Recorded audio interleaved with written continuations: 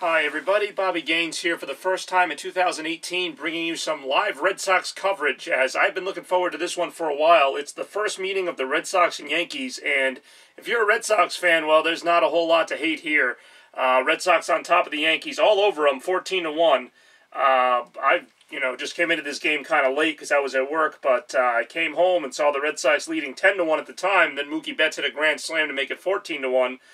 And just what else can I say, but what a game for Mookie Betts tonight.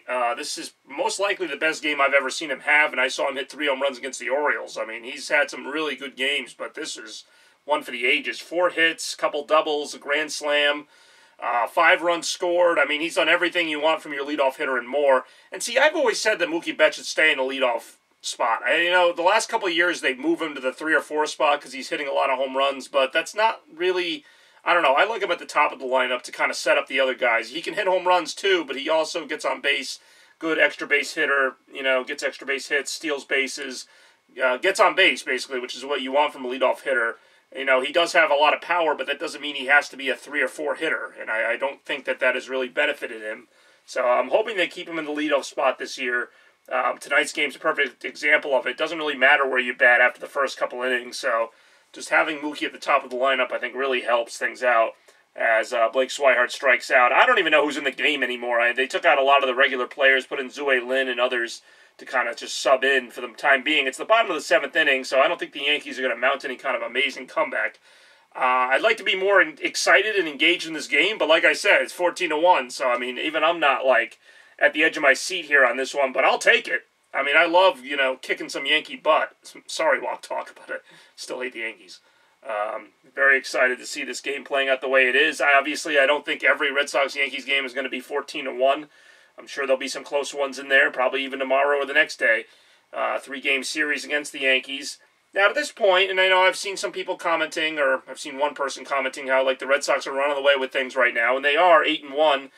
Presumably 9-1 after this game, so this is the best start I've seen the Red Sox have. I've been following them for a long time now. Even 2004, 2007, and 2013, I don't think they started this good. Now, granted, they've been playing the opposition to do it. They've been playing the Rays and the Marlins, 2 teams who can't get out of each other's way. The Tampa Bay Rays don't even have a 5th starter, so they just have a bunch of bullpen guys pitch. I mean, that's how just lackadaisical they are.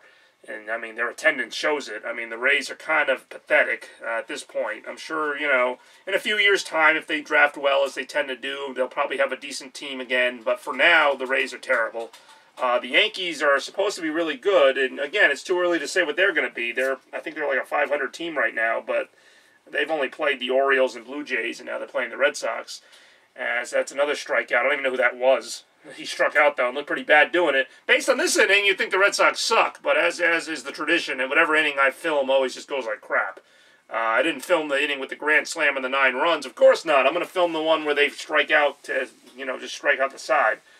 Well, Rafael Devers is up. He's been a pleasant surprise so far. And, when they had Rafael Devers as pretty much the third baseman, like they didn't acquire anyone in the offseason to play third base, that made me a little worried. I know he had a pretty decent September with the Red Sox last year, but he's still, basically, this is his first year in the big leagues, his first full season. We don't know what he's going to be. I mean, he has a habit of swinging at bad pitches and just kind of over-swinging in general. Now, that can lead to a lot of good things, but it can also lead to a lot of strikeouts, as we've seen with Giancarlo Stanton and the Yankees, although... I don't think anyone's going to compare Rafael Devers to Giancarlo Stanton. I think they're, completely in different stratospheres. But for now, anyway, Rafael Devers hopes to be, this big hitter for the Red Sox going forward. And we'll see what happens with that. He's had a pretty good start to the season. Count is 1-1 to him. And that one is inside, ball 2. So, yeah, what do I think of the Red Sox? Like I said, I don't know why I'm not more excited, because I've never seen them start this good. They've been hitting well, they've been pitching well. They haven't always been hitting well, but the last few games they put up a lot of runs. So we'll see what happens. Yankees starting staff's not much, but Severino's a pretty good pitcher, and they got to him today. As that is hit down the line. Is that a fair ball? Is that a ground rule double, or is that a foul? Don't you love this baseball coverage? I'm so engaged. Just like, oh, was that a foul ball? I don't know. I think that's a foul ball. We'll go with that.